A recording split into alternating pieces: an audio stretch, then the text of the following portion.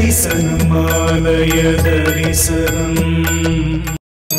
ஆலய தரிசனம் அருள்மிகு பார்வதி உடனாய ஸ்ரீ கைலாசநாதர் திருக்கோயில், அம்மங்குடி, துர்க்கை ஸ்தலம்.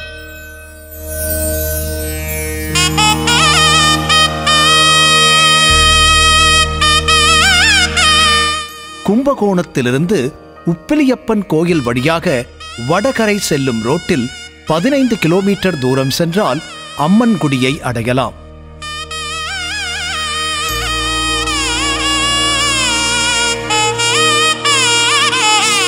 காரைக்கால் சாலையில் திருநீலக்குடியிலிருந்து 5 கிலோமீட்டர், ஆடுதுறை, நன்னிலம் வழியாக 8 கிலோமீட்டர் சென்றாலும் இந்த ஊரை வந்து அடையலாம்.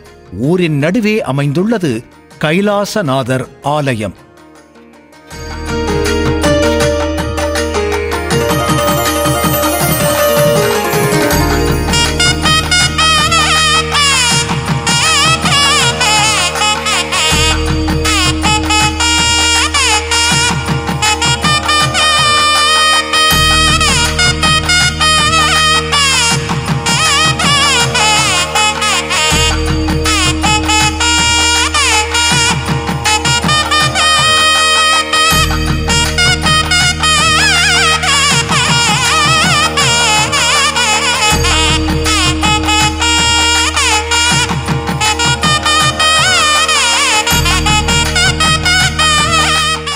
கைலாசநாத சுவாமி இங்கு மூலவர் ஆயினும் துர்க்கையே பிரதான தெய்வமாக போற்றப்படுகிறார். ஆலய நுழைவாயிலின் மேல் ரிஷப வாகனத்தில் சிற்பமாக காட்சியளிக்கிறார் அம்மையப்பன்.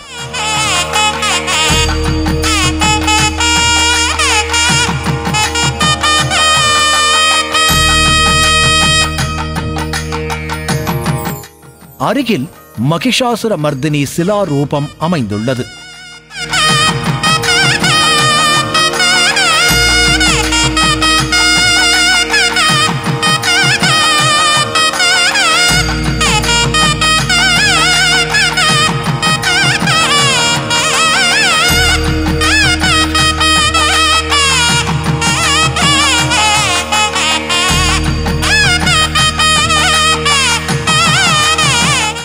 நீண்ட மதில் சுவர்களால் ஆன பிரகார சுற்று மற்றும் 2 நுழைவாயில்கள் காணப்படுகின்றன.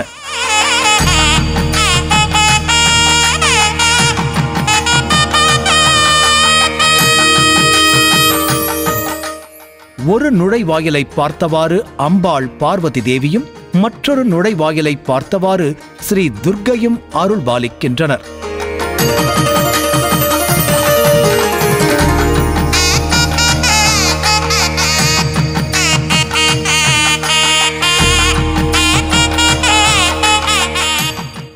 அந்தியூர் பெருமானை தரிசித்து உள்ளே சென்றால் நடுவில் தனி சன்னதியில் மூலவரும், அவரை அடுத்து தெற்கு நோக்கிய அம்பாள் ஸ்ரீ பார்வதி அம்மனும், கிழக்கு நோக்கி அருள்மிகு துர்க்கையும் சன்னதி கொண்டுள்ளனர். துர்க்கை சன்னதி கிழக்கு நோக்கி இருப்பது தனி சிறப்பாகும்.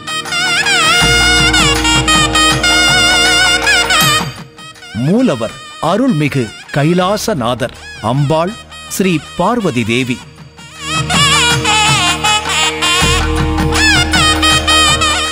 தீர்த்தம் பாப விமோச்சன தீர்த்தம். ஊர் அம்மன்குடி. புராணப் பெயர் தேவி தபோவனம். மாவட்டம் தஞ்சாவூர்.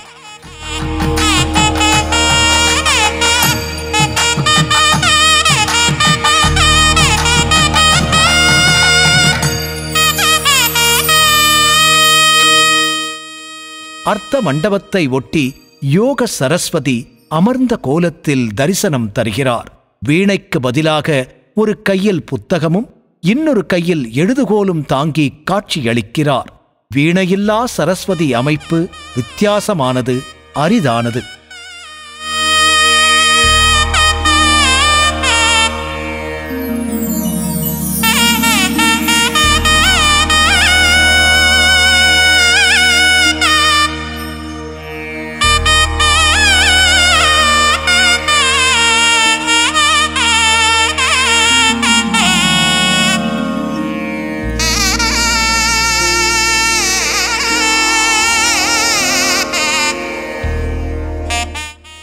அர்த்த மண்டபத்தை தொடர்ந்து கருவறையில் கருணையே உருவாக காட்சியளிக்கிறார் கைலாசநாதர்.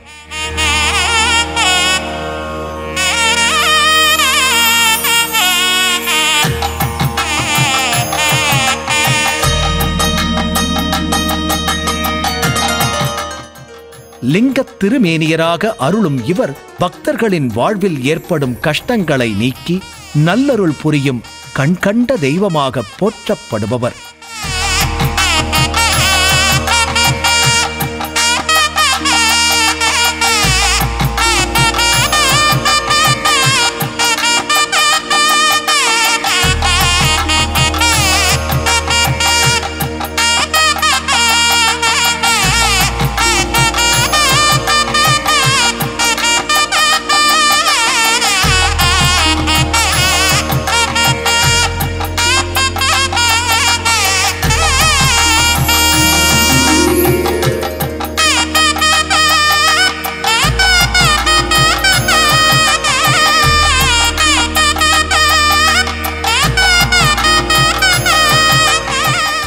சிவன் சன்னதிக்கு இடதுபுறம் துர்க்கையம்மன் கிழக்கு நோக்கி தனி சன்னதியில் தரிசனம் தருகிறார்.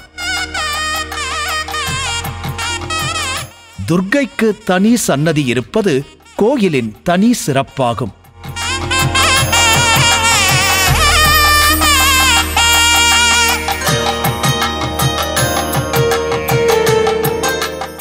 துர்க்கையின் பார்வை படர்வதால் அவளுக்கு நேர் எதிரே உள்ள திசையில் பயிர்கள் செழித்து வெகு தூரம் பசுமையான வயல்வெளிகளே காட்சி தருகின்றன.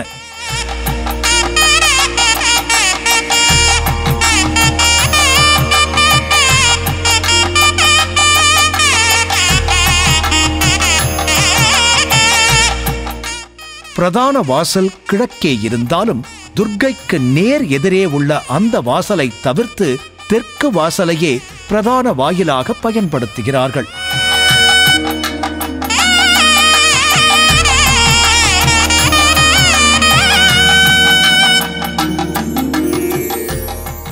முதலாம் ராஜராஜ சோழனின் படைத்தலைவராக இருந்த கிருஷ்ணன் ராமன் எனும் பிரம்மாதிராயன் என்பவர் இந்த ஊரில் வாழ்ந்திருக்கிறார். அவர்தான் கிபி 944ஆம் ஆண்டு இக்கோயிலை கட்டி ராஜராஜ சோழேஸ்வரம் என்று பெயர் சூட்டி இருக்கிறார். இக்கோயிலில் காணப்படும் கல்வெட்டுக்கள் மூலம் பல சிறப்பான தகவல்களை அறிய முடிகிறது. தினமும் 3 சிவ யோகிகளுக்கு உணவு, மிளகுப்பொடி, புளித்த கறி, நெய் தயிருடன் அளிக்கவும், கோயிலுக்கு பானை செய்து கொடுக்கும் குயவருக்கு மானியம் வழங்கவும் ஏற்பாடு செய்யப்பட்டு இருக்கிறது. இக்கோயிலின் பெருமைகள் கந்த புராணம் சேத்திரகாண்டம் 66வது அத்தியாயத்தில் சொல்லப்பட்டிருக்கிறது.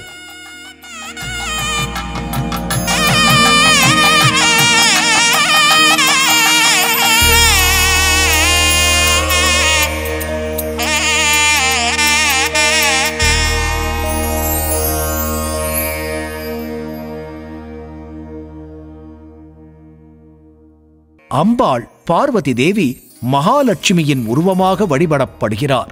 அன்னை பார்வதி, ஸ்ரீ சரஸ்வதி, அருள்மிகு துர்க்கை ஆகிய முப்பெரும் தேவியர் காட்சி கொடுக்கும் முக்கண்ணன் ஆலயம்.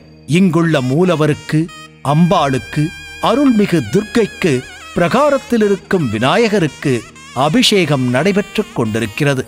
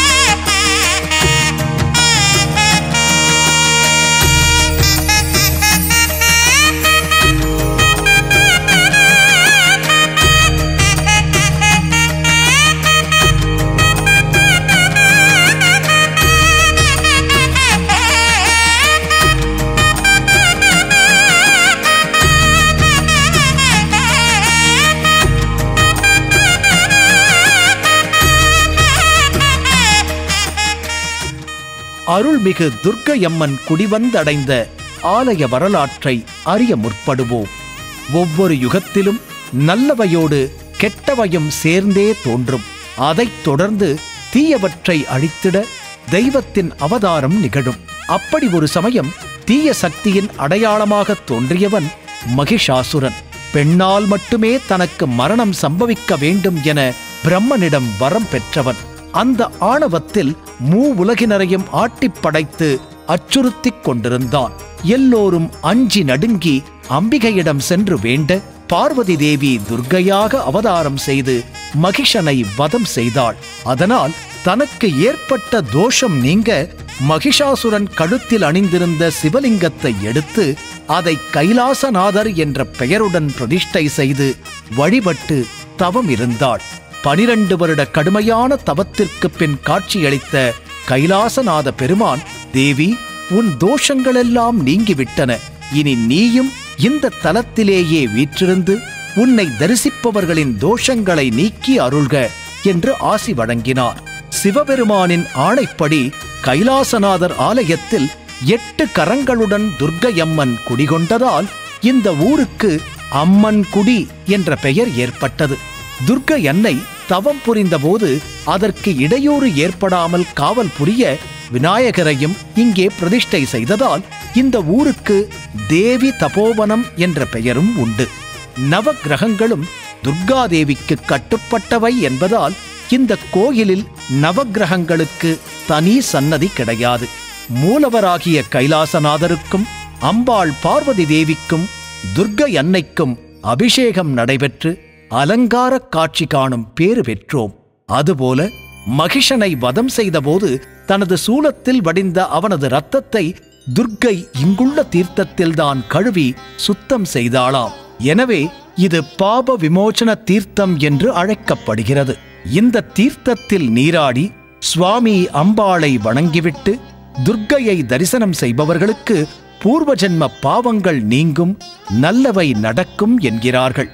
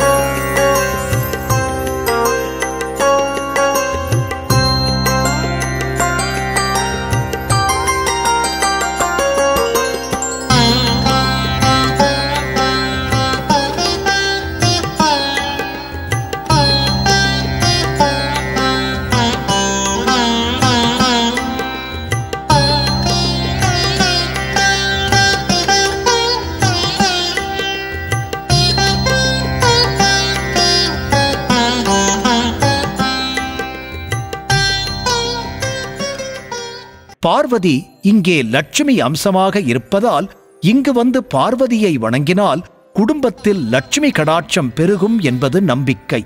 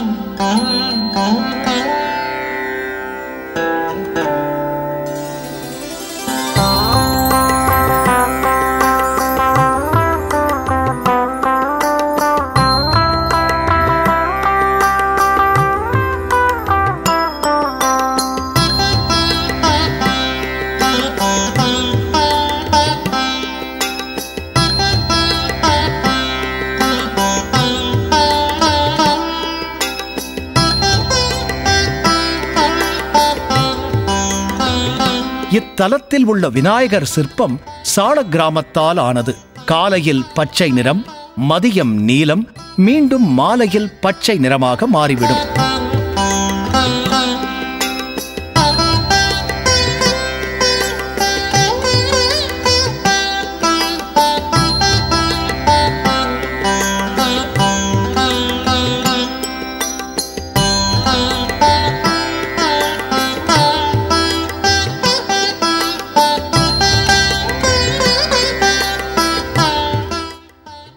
திருமணத்தடை, குழந்தை பாக்கியம் கிடைக்க இங்குள்ள இறைவனையும், கல்வியில் சிறந்து விளங்க யோக சரஸ்வதியையும் பிரார்த்திக்கலாம்.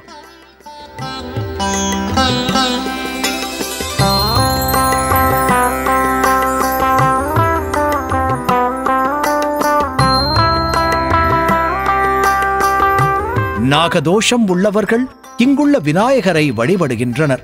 தங்களின் மிகப்பெரிய வேண்டுதலை நிறைவேற்றியதன் பலனாக தங்களுடைய எளிய பரிகாரமாக அம்பாளுக்கு அபிஷேகம் செய்தும் வஸ்திரம் அணிவித்தும் நேர்த்திக் கடன் செலுத்துகின்றனர்.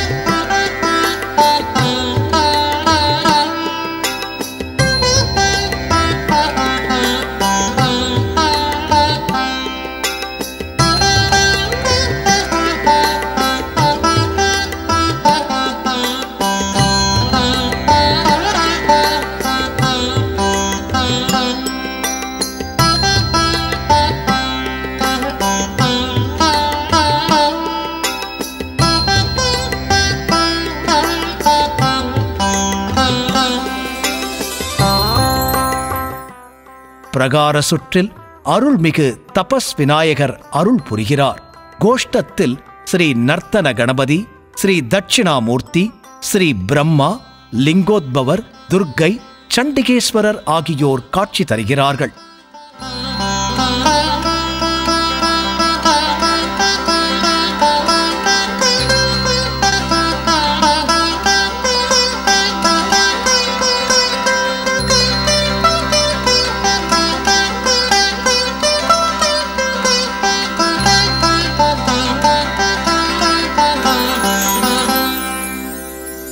வள்ளி தெய்வானை சுப்பிரமணிய சுவாமி அருட்காட்சி தருகிறார்.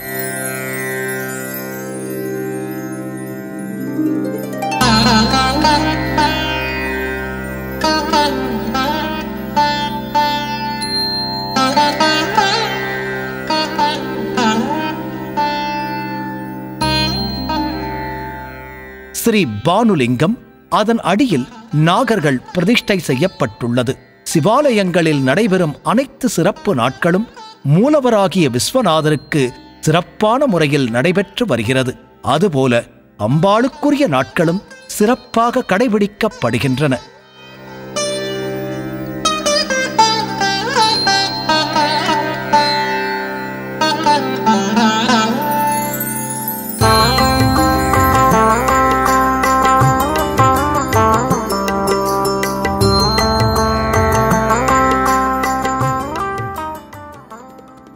துர்க்கை ராகுகால வழிபாடு மற்றும் வெள்ளிக்கிழமை வழிபாடு, விநாயகருக்குரிய சங்கடஹர சதுர்த்தி, முருகனுக்கு உரிய நாட்கள் என அனைத்தும் ஆலயத்தில் நடந்து வருகிறது. குறிப்பாக மகா சிவராத்திரி, மார்கழி திருவாதிரை, பங்குனி உத்திரம், திருக்கார்த்திகை, நவராத்திரி. நவராத்திரியின் 8ஆம் நாள் வளர்பிறை அஷ்டமி, துர்காஷ்டமி. மகிஷாசுரனை வதம் செய்யும் நிகழ்வு மிக கோலாகலமாக நடைபெறும்.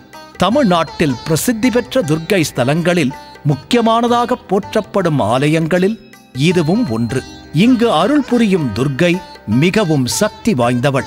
அத்துடன் லட்சுமியின் உருவமாக வணங்கப்படும் அன்னை பார்வதி தேவி, கல்வி கடவுளான சரஸ்வதி, வெற்றிக்கு வழிவகுக்கும் துர்க்கை என முப்பெரும் தேவிகள் அருள் புரியும் கைலாசநாதரை மூலவராக கொண்டது இந்த சிவாலயம். மிகவும் சிறப்பு வாய்ந்த இந்த ஆலயத்தில் சிவாச்சாரியார்கள் மிகவும் சிறப்பாக அம்மனுக்கு அபிஷேகம் மற்றும் பரிவார தெய்வங்களுக்கு தீப ஆராதனை, வரும் பக்தர்களுக்கு ஆலயத்தை பற்றிய தல வரலாறு ஆகியவற்றை இன்முகத்துடன் சொல்வதை, ஈடுபாட்டுடன் செய்வதை காண முடிகிறது. அவசியம் சென்று தொழ வேண்டிய சிவஸ்தலம். சகலவிதமான நோய்களுக்கும் தீராத பிரச்சனைகளுக்கும் வழக்கு போன்ற விஷயங்களில் வெற்றி கிடைப்பதற்கும் இந்த ஆலயத்தின் துர்க்கை அருள் புரிவாள் என்பதில் சந்தேகத்திற்கு இடமில்லை. நாயேனையும் இங்கு ஒரு பொருளாக நயந்து வந்து பேயன் அறியும் அறிவு தந்தாய். என்ன பேறு பெற்றேன் தாயே, மலைமகளே, செங்கண்மால் திருத்தங்கச்சியே. அபிராமி அந்தாதியின் அழகு தமிழால் அன்னையை போற்றுவோம். ஆலய தரிசனம் காண்போம். அம்மன்குடி கைலாசநாதர் அருள்மிகு துர்க்கையும் அருள் புரிய வேண்டும் என்று மனமாற வேண்டிக் கொள்வோம். ஓம் நம சிவாய. ஓம் சக்தி. துர்கா தேவி சரணம் சரணம் சரணம்.